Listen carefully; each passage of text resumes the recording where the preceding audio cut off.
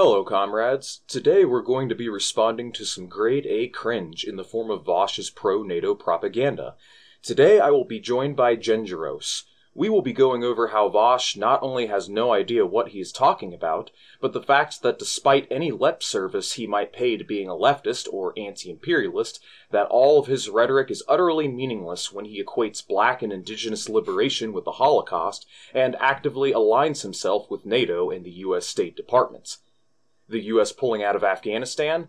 Bad idea, says Vaush. We just need to stay there a bit longer. We just need to occupy another sovereign nation for a little while longer, make sure that our puppet government can maintain itself without utterly collapsing, and then slowly leave, even though the Taliban takeover was inevitable, be it if we left now, 10 years from today, or 10 years ago. Russia's a rival imperialist power. We just need to starve them to death with genocidal sanctions. Let their people suffer and toil in squalor, punishing the Russian people directly for the actions of their own undemocratic government. Then, after we've murdered several million of them through starvation and preventable illness, see if they want to play ball and capitulate to our imperialist interests.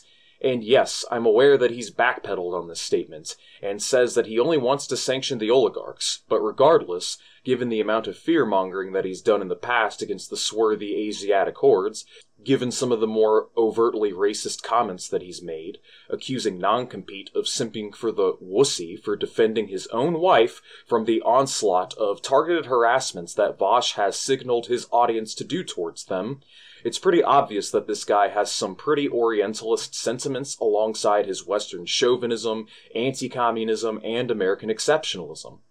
Here's the difference between liberal and leftist analysis of imperialism. To the liberal, some interventions are good, some are justified, and the problem isn't imperialism itself. The problem is that we aren't playing the world police job in a competent way. And that if we could just reform it, maybe democratize NATO here, add a few more gay drone pilots there, cooperatize the US government there, we could have a kind of beneficial social imperialism where we can trample on other nations' self-determination and crush those beneath us in a way that's not as offensive to our moral sensibilities. Let better optics, if you will. This is the mindset of Vaush. In this way, he is very much to the right of Joseph fucking Biden, being more of an interventionist and American exceptionalist and Western chauvinist than Sleepy Joe has thus far.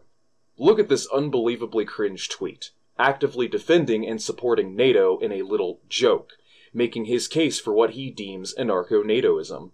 If only it was an actual joke with a punchline that was actually funny. However, when you consider his recent commentary on the subject, it's pretty clear how unapologetically unironic he's actually being. This right here is the central fundamental problem with Vaush, and how his brand of leftism is little more than an active roadblock to actual socialist consciousness, because rather than opposing the institution of imperialism, he makes it out to be something that we should support and try to reform for the better, as the swarthy Asiatic hordes are just around the corner, when the truth is that there is no good imperialism and there is no reforming it, because the interests of the Western leadership is never in line with the interests of that of the international proletariat.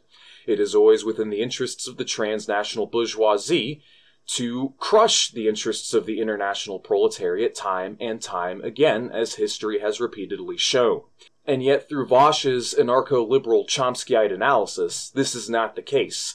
Hell, if anything, Vaush is to the right of Noam Chomsky on this, because at least Chomsky understands how Russia is being backed into a corner and threatened geopolitically by the West, and that if it weren't for the Western-backed Euromaidan uprising in 2013, that Russia would have likely never had to invade Ukraine in the first place. For Ukraine to be taken into NATO, which is what is repeatedly threatened, would be a very serious threat to Russian security. There are serious confrontations between Russia and the United States. And once again, are they on the Mexican border, the Canadian border? No, they're on the Russian border. In fact, right at the point of the traditional invasion route through which Russia has been virtually destroyed several times in the past century. So Russia has been provoked? Well, what happened? NATO instantly moved to East Germany. Then Clinton came along, expanded NATO right to the borders of Russia. Now there are the new Ukrainian government, the government after the overthrow of the preceding one, the parliament voted, I think 300 to 8 or something like that, to move to join NATO. But you can understand why they would want to join NATO. You can see why Petro Poroshenko's government would probably see that it's protecting his country. No, it's not protect. Crimea was taken away after the overthrow of the government. Imagine being to the right of Chomsky Honk while claiming to be on the left. You guys ready for some quality cancer? I am pro-NATO now. I am. I legitimately feel like NATO in its existence really doesn't do anything to materially suppress the cause for socialists worldwide today. And I feel like the insistence on hyper-fixating on NATO from the perspective of a leftist has been a psyop in favor of the Russian government. Okay, so time for me to explain why exactly Vaush is absolutely wrong about absolutely everything. NATO was created after World War II as a counter to the Soviet Union and the Soviet-occupied Eastern Europe. It was a military alliance that was created in 1948, immediately after World War II, explicitly as an anti-communist organization. You had former members of the SS, high-ranking ex-Nazis that were integrated into NATO as officers and high-ranking officials within it, as well as the UN. On top of that, you also had a number of Nazis, which were, of course, absorbed into Western intelligentsia. You had the fucking Gestapo that basically became the BND. Like, West German intelligence didn't just absorb the Gestapo. It basically was the Gestapo. So, yeah. No, it was originally created as a counter to the Soviets and eventually the Warsaw Pact. The Warsaw Pact was created as a counter to NATO, and throughout the course of the Cold War, the NATO was basically their military alliance. It was an anti-communist military alliance that has been routinely bombing countries for decades, along with the United States. And with the fall of the Soviet Union, you know, they just moved in to absorb Eastern Europe. But anyways. Yep. And just a friendly reminder, internal documentation has shown that the collective of Western leadership in 1990 explicitly gave loads of reassurance to the Russian leadership that there would be no reason for NATO to expand eastward with the end of the Cold War, and that Russian geopolitical security would be respected. But as we have seen, this has not been the case, and the West has only continued to pressure Russia and then back them into a corner geopolitically since the fall of the USSR and the end of the Cold War. Documents on screen very much related. So that was the reason, that's literally the reason why NATO was created. It was created explicitly as an anti-socialist, anti-Soviet org. And now it's basically just there for the money laundering through the military-industrial complex. For example, now all NATO countries, I believe, are required to spend at least 2% of their economy on military spending. And ever since Russia invaded Ukraine, we have been seeing every country in fucking Europe just say, you know what, we're going to rearm. We're going to just start, like, you know, spending a shitload on money. And guess what that does? It saps from social spending. I really do. I genuinely believe that, and I don't care anymore. All the imperialist action that NATO has taken is something that could have effortlessly been done by other just European or American military actions without the help of NATO. NATO itself doesn't facilitate anything other than protecting countries in Eastern Europe from aggression from Russia. NATO does not exist to protect the countries of Eastern Europe from Russia. On the contrary, it is thanks to Russia historically that the Eastern European countries even have their national sovereignty back in the first place, as for one, after the downfall of the Russian Empire, the Soviets would go on to do literal land back, giving regions like Ukraine their own territories, and for two, it is once again thanks to the Soviets that the Eastern European countries were pulled out from the medieval era and rescued from their own fascist governments. Not only that, but after World War II, it was the Soviets that would subsidize them and help them develop their own self-sufficient economies. And now that communism has been dismantled, most of Eastern Europe has been transformed into neoliberal anti-communist vassal states, rampant with fascism and wholly economically dependent on the EU.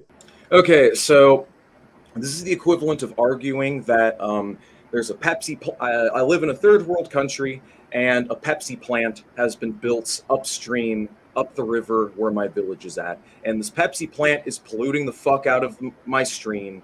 Myself and everyone in the village is contracting cancer. We're getting cancer. There's lead in our water, getting lead poisoning. People are dying earlier and earlier. And Vaush comes along and he's like, well, yeah, they may be polluting your water, but if that Pepsi plant wasn't there, have you considered that if it would be a Coca-Cola plant there instead? Or a Sprite plant? Or a Mountain Dew plant? It was going to happen anyways. And, you know, they're producing a really good product. You know, people like their soda, so just get the fuck... Like, dude, this is straight up a fucking imperialist apologetics. Like, this dude's, like, straight up a fucking pro-imperialist shill. Like, this is such bullshit. Like, okay, if America didn't try to genocide off the natives, maybe some other European empire would have. That doesn't change the fact that, like, okay, that's a dumbass hypothetical. We should still oppose it because it is a wing of imperialism, and it is imperialism which we must oppose. Yeah, 100%. I will take it. Yeah. I don't think NATO does that much at all, really, except for prevent. And this, to my knowledge, right now, what NATO does presently is prevent Russian imperialism. That seems to be the thing it's doing. Just to make you a social democrat then and quit masking a socialist. So you don't even know. What does socialism have to do with this? You don't even know. You don't know what these terms mean. Yeah, no, that's just straight up bullshit. NATO's been the one doing military buildup and encroaching closer and closer on Russia's border. Not the other way around. Russia hasn't really... I mean, up until now, Russia has not been fucking going around just conquering, like directly intervening, conquering and absorbing territories and threatening countries left and right militarily. The reason why it went into Ukraine is because it was threatened, backed into a corner, and pushed into doing so. It's so unbelievably incorrect. Like, seriously, the dude is just such... He's Russia-phobic. Like, well, we need NATO to protect us from the big, bad, barbaric Asiatic hordes. Like, it's straight up xenophobia and Russia-phobia. Is there really any difference between this asshole and a neocon? Just saying. And this is the psyop. To you, socialism is when things sound anti-American. That's what it is to you. That's why there are so many online leftists who are hand-wringing in opposition to Russia, when Russia is more capitalist and fascist than the United States by almost... Another stupid point. Like, this dude is just a non-stop bad takes factory. He's a bad takes factory. Like, that's not even, like, remotely fucking true. Again, Russia's not the one going around starving poor nations to death with genocidal sanctions. They're not the ones going around overthrowing sovereign governments and coups. They're not the ones militarily invading left and right. Yeah, they're an imperialist power, but, like, this is like, you know, this is like being covered from head to toe in mud and just completely covered in like a 1-inch thick layer of mud, while pointing to the person over there who's got like a tiny stain of mud on their t-shirt and being like, you're covered in mud. You know, it's so stupid. It's whataboutism. It is. It's pure whataboutism. And like, why it astounds me like how people take this dude seriously. Like, people really think this guy knows anything about anything. Like, he's just a pro-imperialist, pro-NATO shill. Yeah. Every imaginable metric. It is farther from socialism than the U.S. Russia makes the U.S., in comparison, look socialist. This is not a high bar to pass, okay? They managed to fall below it nonetheless. That's not my fault. Acknowledging that doesn't make me an imperialist. It is simply a statement of fact. Seriously, I have yet to see anyone provide for me a convincing argument. What exactly does NATO do that is imperialism? Please let me know. Oh man, Afghanistan, I can name quite a few examples. Serbia. Dude, aren't there like several? Libya. There are several countries that the U.S. and NATO are like bombing at this time. Libya, Yugoslavia. Those are just the ones that immediately come to mind. Let's see. Let's do 1999 present. So Serbia and Kosovo since 1999. And then we have Bosnia. So yeah, Bosnia, Herzegovina. Then we have their operations in Macedonia, U.S. airspace, Mediterranean Sea, Afghanistan, Turkey, Pakistan. Oh, look at all these countries. I mean, NATO isn't the primary military arm of imperialism. That would actually be the United States. The U.S. is the one that does the bulk of it. NATO was created as a reaction, as a bulwark against the Soviet Union in Europe. That's the reason why it exists. But otherwise, yeah, no, it routinely bombs countries as well. Don't kid yourself. Oh, you know, you've like fucking Switzerland and Germany. Like they're in the process of pumping like billions of dollars of arms into Ukraine as we speak. Switzerland arms dictators. Same with Sweden. Like these countries fucking export a shit ton of guns and back and provide support to reactionary governments all over the goddamn globe. They are facilitating to make the world an objectively worse place. They are backing these fucking anti-communist, far-right, right-wing dictators that are explicitly anti-socialist and anti-communist, Vaush. Same with the United States. NATO does it too. They both do it. It's just NATO less so. So, like, how can you honestly sit here and be like, NATO doesn't hinder socialism at all? This is the dumbest fucking take. Like, fucking seriously. Yugoslav and Libya. Okay, fine. Well, the European powers would have been incentivized to do that either way. The NATO alliance wasn't the thing that allowed that to happen. It was just framed through that. It seems a little dumb. Again, back to my original point. Oh, there's a coke plant that's polluting the water, poisoning all the villagers in my hometown. Again, well, if it wasn't a coke plant, it would be a Pepsi plant. Yeah. I mean, what kind of fucking ridiculous fucking point is that? Like, yeah, it doesn't change the fact that it's still happening and it's still being done. NATO could be called Kurgo Blitz for all I cared. It could be called window glasses. It could be called lamp shading. It doesn't matter what they fucking call it. It's the institution, and it still needs to be frustrated and opposed. This is a complete and total non-argument.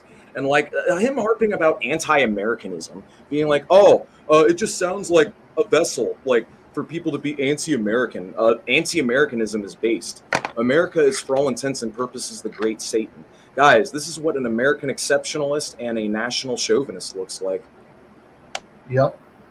Odd to frame it that way. Hassan was talking about NATO. This is the level of brain rot I think people are on right now. Hassan was talking about NATO as though NATO invades countries to make them a part of NATO, like it's an occupying force. And his audience is many times larger than mine. So I think a lot of people, that's what they think of. Like, well, what does NATO do? Well, NATO invades countries and bullies them into join. Well, no, you petition to join NATO. What?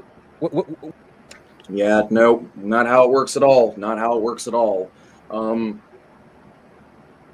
NATO absolutely fucking bullies countries, either directly or indirectly into joining it. Like, because you don't really have a choice. You either kowtow and get in line with the Western hegemon or Western colonial bloc and submit to austerity and economic restructuring, or you don't do that, and they just sanction you and they just make life very difficult for you. So, I mean, there isn't really much of a meaningless choice.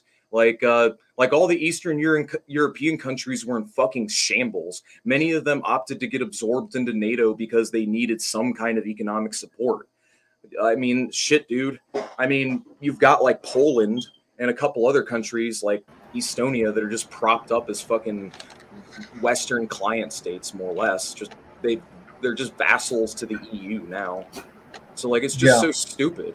Like, dude, they absolutely do it. It's through combination of foreign direct investment, other types of investment. The reason why they fucking went in and bombed Gaddafi is because he threatened their hegemony. He was trying to establish an reserve currency for Africa, and he wasn't willing to play ball. He wasn't willing to kowtow. So we ended up destroying his regime. We just went in there. We had NATO bombs, murder a bunch of people, plummet the country into chaos, and we fucking had Gaddafi raped to death with a knife by Western assassins. So yeah, no, dude. He's a fucking, like, imagine thinking this guy's a socialist in any meaningful capacity. What does that do? The argument I keep running into is that NATO is basically America. Okay. The powers in Europe are aligned with America anyway. If they want to join NATO, they're already in our geopolitical hegemon. If you say like spreading the interest of NATO is part of the U.S. geopolitical hegemon, then okay. If they want to be a part of it, that's part of their national sovereignty. I'm just gonna skip ahead because he's not making any arguments here. Okay, that's like, well, in order to be a part of this geopolitical hegemon, like you need to have the thing every country has, and no country is even close to not having. Well, yeah, of course, right? Like, yeah, the USSR had a market economy. I mean, there's no alternative to that, you know, it's at all. So the Warsaw Soviet Union had a market, but it did not have a market economy. It had markets, but it didn't have a market economy. Whenever you're exchanging goods, whenever there's trade, whenever there's money involved, and there's circulation of currency and commodities, you're gonna have markets in some capacity or another. Like, so again, he doesn't know what the fuck he's talking about. I got him to admit on stream that he doesn't even know what markets are. He doesn't know anything, dude. Yeah, he himself admits he doesn't read theory, so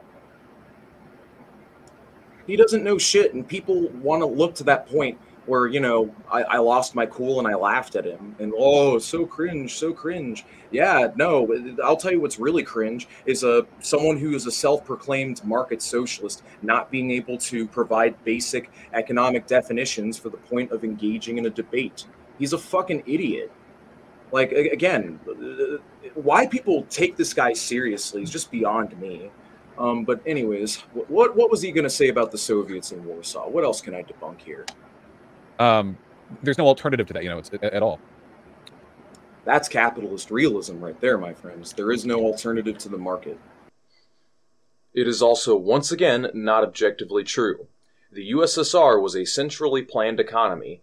The nations of Eastern Europe were all centrally planned economies, and using rational economic planning, they were able to grow their economies linearly for decades, boom-bust free, all while securing full employment, healthcare, education, housing, food, and basic economic security to their people. Basic economic security that you do not have under capitalism. Vaush wouldn't know anything about that, however, considering he's an obese trust fund baby from Beverly Hills who probably lives in a rich, safe neighborhood and has never known a day of hunger in his life. So the Warsaw Pact was okay because the countries were aligned with the USSR anyway. The concept of countries choosing to enter a defensive alliance with the Soviet Union to protect themselves against invasion is great. Did the countries in the Warsaw Pact all choose? Hey, are you familiar with your history? Are you familiar with the history of the term tanky? When the USSR had to roll in military forces to force countries to stay part of their hegemon? In asinine points. Every state exercises authoritarianism to some degree or another, and the degree to which the state has to rely on direct naked force is in proportion to the degree to which that state's ideology is entrenched into the culture, as well as to the degree to which the state system is able to buy the social peace. Vaush just doesn't see it because nothing that he says or does actually threatens business as usual, and on the contrary, he's a privileged, wealthy white guy who directly reaffirms liberal hegemony, so he's going to be materially rewarded for his speech and advocacy. Here's the truth. The reason why the US and Western Europe didn't have to rely on direct force as much as the Eastern European countries have are for a number of reasons. For one, people are way more directly and overtly manipulated under capitalism, and thus political repression only seems like it's more obvious under socialism because the state is way less prone to lie to you and brainwash you into holding beliefs which are directly against your own best interests. And for two, historically the imperial core, through its exploitation of the world, can afford to buy the social peace with the spoils of its imperialist plunder. Take the 1800s United States settler colonial expansion out westward, for example. Cheap and free land was directly used by the US government as a pressure valve for class antagonism, effectively bribing the white proletariat and petty bourgeoisie into its complicity with genocide. Exhibit B, look at the rampant activity of socialists and communists in the 1930s during the Great Depression.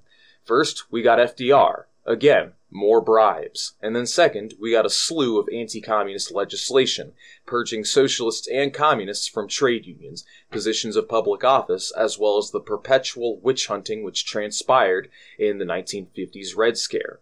My point is that being a wealthy first world nation with a population which directly benefits from settler colonialism and imperialist plunder tends to ramp down the needs for political repression in the direct sense of the term. For more detailed analysis on this subject, I recommend Settlers by J. Sakai, or An Indigenous People's History of the United States by Roxanne Dunbart.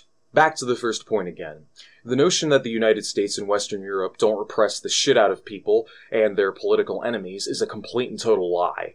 There is a long history of intelligence agencies infiltrating, breaking up, arresting, blackmailing, and even assassinating leftist political activists and organizers going back well over a century. From COINTELPRO to the multiple Red Scares to Operation Garden Plot, where the US was planning on unleashing the army on dozens of cities to crush civil rights activism, to the direct backing and enabling of Pinochet, the Mujahideen, and dozens of other far-right dictators on our tax dollars, to the mass killings and genocides backed by the CIA, murdering millions of socialists, communists, and labor organizers around the globe. It's amazing to me that Vaush is at the very least nominally aware of these facts, and yet only selectively applies this liberal moralistic standard to Russia and China, while feigning sympathy to North and South American socialism. It's almost like the guy's an Orientalist or something. At the very least, that's the kind of sentiments and implications which you can derive from his rhetoric, because I have never seen anybody go to the degrees which he has to shit on these countries, as well as socialist projects who hail from them.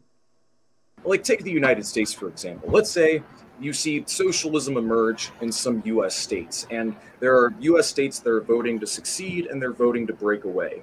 Like a block of U.S. states, You think America is just going to consensually let that happen? You don't think America is going to roll in with the tanks and roll in with the military to stop that from happening? Like, considering the degree to which the U.S. government has stomped out socialism, like, literally fucking everywhere. So, like, it's okay when the U.S. government does it. It's okay when fucking America goes around stomping out socialism and just so they can impose capitalism. But then when, like, the Soviets move in to thwart a potential uprising, which could lead to capitalist restoration and create geopolitical holes in their national security, it's a bad thing. No, dude, every state exercises force and authoritarianism to some extent or another. The Soviets needed to do it more because they were not wealthy enough and because socialist psychology was not entrenched enough. Socialism actually requires you to have strong leadership.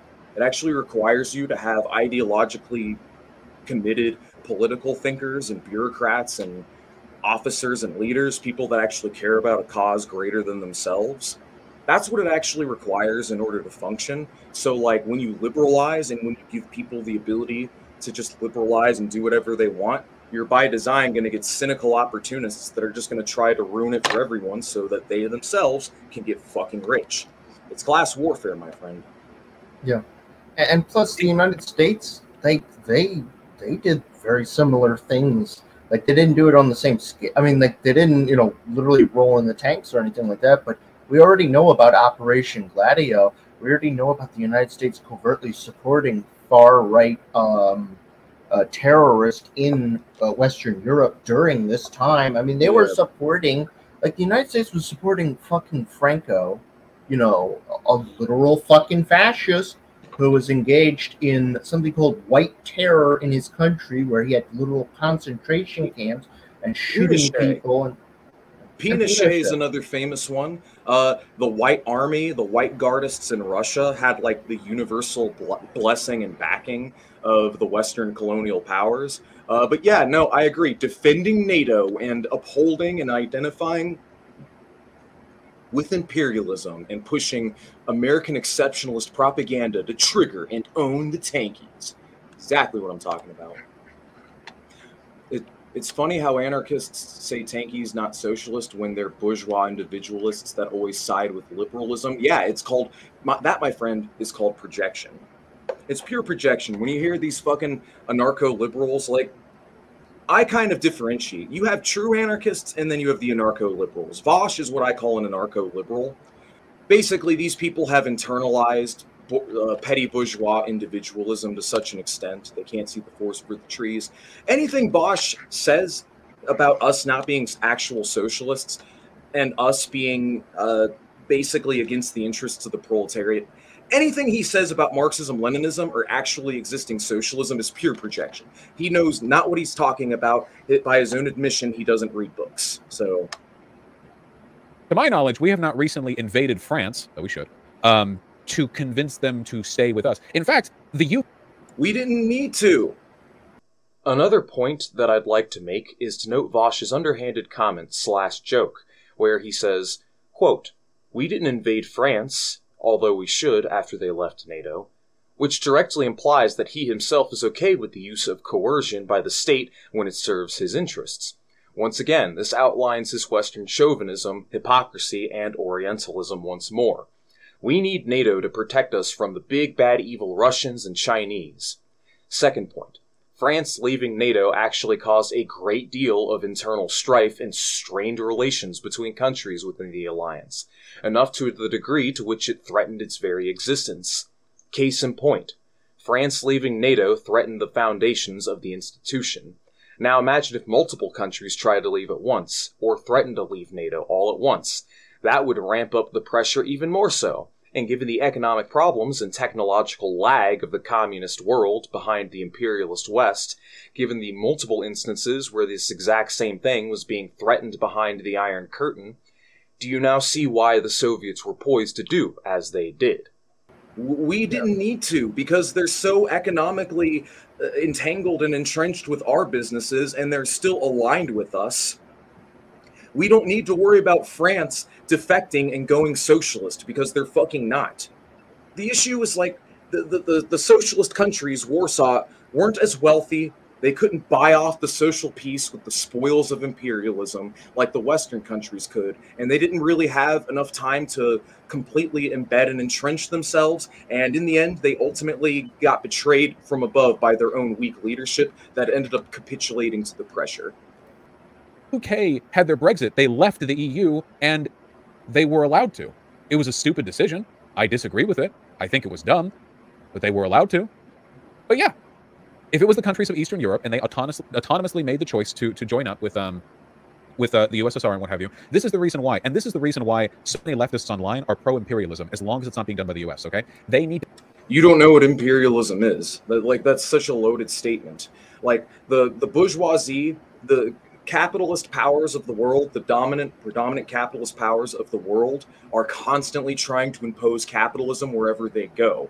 So the socialist bloc and the socialist bloc countries should be willing to do the same thing. And no, it wasn't fucking imperialism. It's not imperialism when you directly subsidize the developments of other countries and help them develop their own independent, self-sufficient economies so that they actually can stand up on their own 2 feet and have some fucking dignity for themselves. So, yeah, again, he doesn't know what the fuck he's talking about. He's economically and politically and historically illiterate. And for whatever reason, people treat this guy like he's an expert just because he's got a deep voice and he's good at talking. To downplay imperialism when it's done by their side, so they overstate imperialism when it's being done by the West. For instance, it's not overstating when you point to the obvious facts that America and Western Europe have done more irreparable damage to the world and have directly had a hand to play in the stomping out of socialism everywhere and anywhere that such movements have emerged. It's not an overstatement to point out the fact that the United States has backed numerous genocides, has partook in and is continuing to partake in genocides as we speak.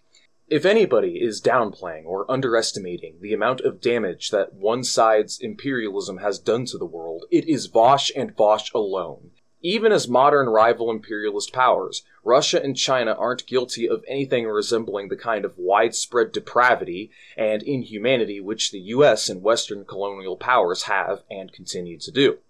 Of the top 10 bloodiest regimes in history, Russia and China don't even rank on the top 10 list. And this piece of shit Vaush is going to sit here and say that we're the ones downplaying imperialism. Fuck you. They claim that 2014 in Ukraine, the ousting of their leader was some kind of pro-Western coup. They talk about it like it was a pro-Western Nazi coup, like we literally installed a government. Now this... No, but we definitely had backing and support. I don't understand how this guy can recognize how the coup in Bolivia, like he's super sympathetic to South American leftists. I don't understand how he can be super sympathetic to Bolivia and nuanced and understanding. Like, he understands that Jeanine Áñez was definitely a CIA plant, definitely a psyop of some sorts. Like, he fully believes and understands the role historically the CIA has played in regime change. He understands it when it's Bolivia and Evo Morales. But when it comes to Ukraine, all of a sudden, it's hard for you to believe that the pro-Russian regime was just conveniently ousted and replaced by a pro-NATO regime? As I stated before, this is bizarre to me. He understands and acknowledges the deep history of CIA fuckery and regime change in Latin America, and yet he just conveniently ignores it when it's being done in Eastern Europe. Why? I mean, I wouldn't have a problem with Vaush if it wasn't for the fact that he had hundreds of thousands of subscribers. I don't necessarily even have a problem with this guy being a bad takes factory and who actively spreads imperialist, anti-communist Cold War propaganda constantly while reaffirming liberal hegemony. It's the fact that he does this while claiming to be a socialist. And he does this while claiming to be a socialist while having the subscriber count that he does. So to such a perverse extent, he is just poisoning the discourse, creating so much confusion and creating this fucking spawning an entire generation of what I call basically social neoliberals. Like, that's what it is. He's creating a whole generation of social neoliberals, social democrats, social fascists, people who are like left of center, but committed, ideologically committed anti-communists. And it's absolutely fucking cursed. And pro-imperialists. This is objectively, factually not the case. It's very plain to see this is objectively not the case. We had a guy on who tried to defend that point, and it went really, really, really, really poorly for him. No one will ever be able to defend that point in a straight-up conversation. It's not possible to, because it's not true. But they have to pretend that's the case because they want us to be the monsters that they justify and defend. We need to be that bad in order for their propaganda on their side to work. Now, hey. Wow. Speak for yourself. Like, dude, it's funny. Like, if you swapped the Warsaw and socialist countries for US and EU and vice versa, that would actually be a way more apt description. So guys, let's go. I got a little PDF for you guys. Triumph of Evil. So here's the list of atrocities and genocides committed by the United States. And this isn't even a complete list. But yeah, India, Filipino, Japan, Korea, Indonesia, Vietnam, Cambodia, Iraq, other. Not counting the millions of people who are starved and killed by preventable illness due to our fucking sanctions. We've got 11 million minimum. Soviet Union has not done anything like this. I mean, yeah, people can point to like Afghanistan, and I mean, a lot of innocent people died, but they didn't kill millions of people in Afghanistan. No, not even close. And they haven't engaged in anything resembling just like this deliberate, blanket, systematic exterminations of peoples. Like, are you fucking kidding me? The Soviets weren't the one raping and pillaging the world. They were trying to help build it up. They were trying to help save it. So yeah, read Triumph of Evil from this segment's. If you take like the top 10 most bloody regimes in history, Russia and China don't even come within the top 10 ranking. Like, honestly, they don't. Like, really, it's really America, Britain, France, Germany, and Spain. Those are pretty much like the top 5. And then the rest of them aren't even fucking, the rest of them aren't even communist regimes. They're all capitalist regimes. Like, dude, how are you going to fucking sit here and look at freedom fighters like Ho Chi Minh? Look at freedom fighters like Ho Chi Minh or Kim Il-sung or Fidel Castro. I don't understand like how you're going to look to figures like this and you're going to say like the Soviets are committing atrocities and crimes against humanity. When you consider that the opposite end of it was like the evil reactionary side that was basically feeding all of their people to the grinders so that only like 2 to 3% of the indigenous population could benefit from imperialism, these comprador capitalists. It's so crazy to me. This either demonstrates a massive amount of ignorance on his end or he's just being a propagandist. He's literally like deliberately being a propagandist. Maybe he is ideologically committed or genuinely convinced that the Soviet Union was what it was. But the thing is, people have tried to come on and explain that it wasn't that bad. I have tried to come on and explain it wasn't that bad, and they actually saved a great deal of lives and did a great deal of good for the world. I kept trying to explain this. And you want to know what he did? He's just like, oh, I wouldn't talk about saving the world from fascism. They almost joined the fascists, and made this loaded fucking argument about the Soviet Axis talks or the Molotov-Ribbentrop Pact, which is Totally. It doesn't even fucking prove the point he was trying to make. Yeah. Yeah, I think he's just a fluent propagandist, honestly, if you want me to be quite frank. Yeah, at this point, I just think someone's fucking paying him. Like, maybe not. Well, actually, he is being paid. He's being paid by all of his dumbass subscribers, but I think someone else is probably paying him. So, because, no wonder why he's so adamantly against communism. He's a multi-millionaire. He's basically a member of the ruling class. Like, of course, he's going to be adamantly aligned against the interests of the global proletariat. But yeah, no, Soviets, if you actually look at their record and compare it to the US and NATO, Soviets aren't guilty of anything even fucking touching the Western imperial powers. Like, not even close. Not even close. Yeah. Hey, listen, if you care about American imperialism, if you think American imperialism is so bad, why not talk about the times that it actually happens instead of making shit up, right? Like, why not? We do talk about it, but then you fucking downplay it or disregard it. Like, you brought up 2 examples of NATO imperialism and just blew them off. It's like just not being that big of a deal. Yeah. They're like, dude, or they're necessary. Yeah. Like, this is what pisses me off about liberals. They will always condemn something in the abstract, like previous acts of imperialist aggression, and like previous acts of U.S. fuckery and meddling that have literally resulted in the deaths and immiseration and displacements of quite literally tens of millions of people. They'll always say it's bad in the abstract and say that these things were always bad. Like, but this time it'll be different, right? If we just get involved here, if we do this there, if we participate in a regime change here, if we do some sanctions there, Vaush is getting his wishes, man. And the Russian people are going to suffer for it because of those sanctions. Vaush is getting his wishes. He's getting his genocidal sanctions, which are probably going to be placed on Russia. So, like, he's just a piece of shit. Like, why does anyone think this guy is left-wing or take him seriously at all? Like, fucking seriously, dude. Not focus on the stuff we actually do. Our support of Saudi Arabia and Israel are monstrous and indefensible. Frankly, the fact that we are so buddy-buddy with China in spite of all the shit they do is also pretty suspect. There he goes again, implying that us being on anything resembling friendly relations with another world power is a bad thing. Again, xenophobic, Orientalist sentiments. China bad, Yellow Man bad. You know, but they wouldn't agree with that, right? All the shit we've done in Latin America, all the shit we've done in Central America, all the shit that we've done, our unwillingness to engage in proper, economic, non-conditional investment in Africa, the fact that we still back the IMF and the World Bank and let them ruin developing countries so they're amenable to American business interests. If you care about American imperialism, which you should. Okay, so all that is fucking true, but you're still supporting the military apparatus of fucking imperialism. So how does that work? Like he's still supporting NATO. Let me explain his mindset. This is the mindset of a liberal, right?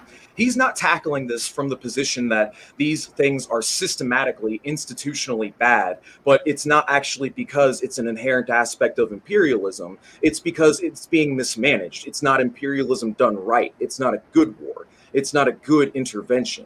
It's not a proper U.S. intervention. It's not a good war. He's coming at this from the mindset of, yeah, all those previous actions are bad and these actions are bad, but we need to reform the system. We need to make better imperialism or more friendly foreign policy.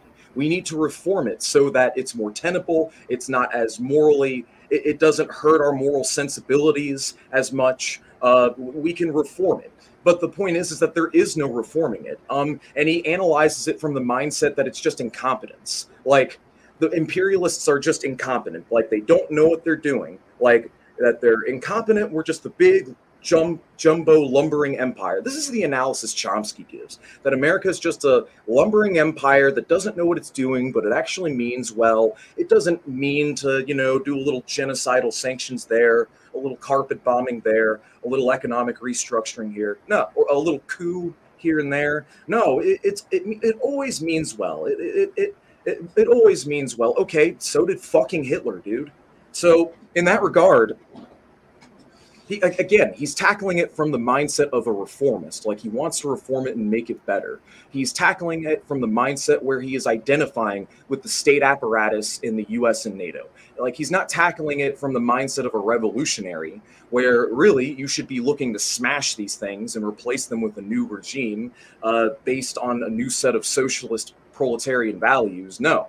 So that's the mindset of the liberal. That is the mindset of Vaush. They will always condemn things bad in the abstract. They will always condemn past actions of aggression in the abstract. And then, because they identify with imperialism in the current system, they'll take the interpretation, the naive interpretation that they can reform it and make it better. And that, though what our government does is bad, even though like what we do is monstrously objectively evil, this therefore justifies us taking a magnifying glass and looking at the bad actions and, you know, misconduct of other governments and other regimes, putting a magnifying glass over it, analyzing it, and then blowing it up way, way, way bigger so that they can try to put it on equal moral footing to condemn that other government and make them out to be just as, if not more evil, or just as a bigger threat to the world as the United States. It's this equalizing they do. It is the liberal moral equalizing which is done so that A, they can provide ideological justification for present acts of aggression as to concern troll for regime change and or demonize rival imperialist powers, and B, downplay their own state's atrocities and crimes against humanity as to trick and manipulate people into thinking these actions are justified. Mark my words, if this were the year 2002, Vaush would be one of the many idiots who were on board with the Iraq War. In fact, I'd be willing to bet my top dollar that no matter how far back you go, using Vaush's logic and framework, you could find all sorts of U.S. interventions and military adventurism justifiable because we need to stop the Reds. We need to stop these evil Russians and Chinese. Vodka, bad. Yellow man, bad. If we were living in the 80s, Vaush would be a supporter of the Mujahideen freedom fighters. If this were the 1970s, he'd be supporting the Pinochet dictatorship, or the South Vietnamese dictatorship, you know? Whatever. It is what it is. It's basically like the pot calling the kettle black, more or less. It's equalizing. That way they can justify selectively supporting regime change, selectively supporting interventions and wars and sanctions here and there. This is an imperialist, people. This is the mindset of an imperialist. And with that being said, I'm done. I'm done with Vaush. Let's move on. It's imperial management, basically. That's what he wants. He wants imperial management. And when you were talking, I was thinking to the Bernie Sanders 2016 and 2020 campaign. Bernie Sanders would have been great for U.S. imperialism. He would have kept this shit going a lot longer than it probably would last. But, you know, the ruling class just doesn't want to give up even a little bit. Like, they will literally just, they will go out of their way to even sabotage their own interest just for the short-term profits.